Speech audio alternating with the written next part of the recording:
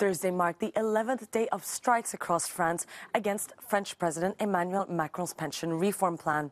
The protests come amid a deadlock in discussions between the unions and the government, and Macron supporters were quick to defend the French leader.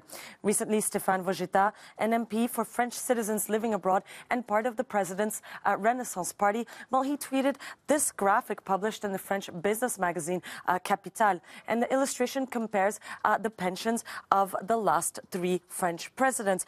We have Emmanuel Macron, François Hollande, and Nicolas Sarkozy.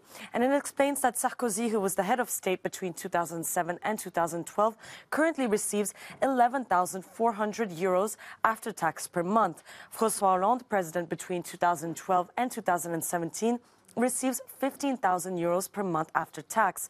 But Capital explains here that Emmanuel Macron has in advance renounced the presidential pension and that he hasn't held any other paid political positions. So is this true? Well, not exactly. What's true is that in 2019, Macron wanted to reform the pension plan towards a points-based system. So his entourage told the French newspaper Le Parisien that the head of state will give up his very generous presidential retirement plan.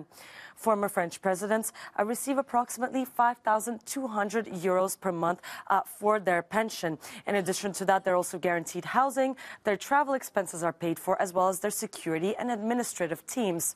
And there's also no minimum age requirement, as is the case of other French employees. As a reminder, Macron wants to raise the retirement age from 62 to 64, but that's not the full pension rate.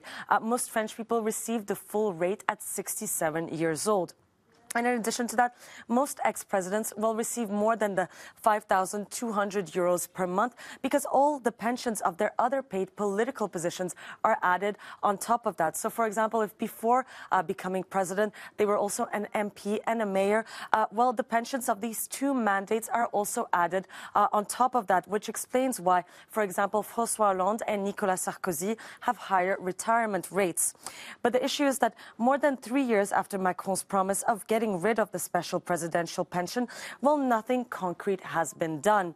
The French business newspaper L'Opinion reminds us that no measure in the new pension reform plan mentions the president's retirement system. So Emmanuel Macron's promise of giving up his presidential pension remains, well, still only just a promise.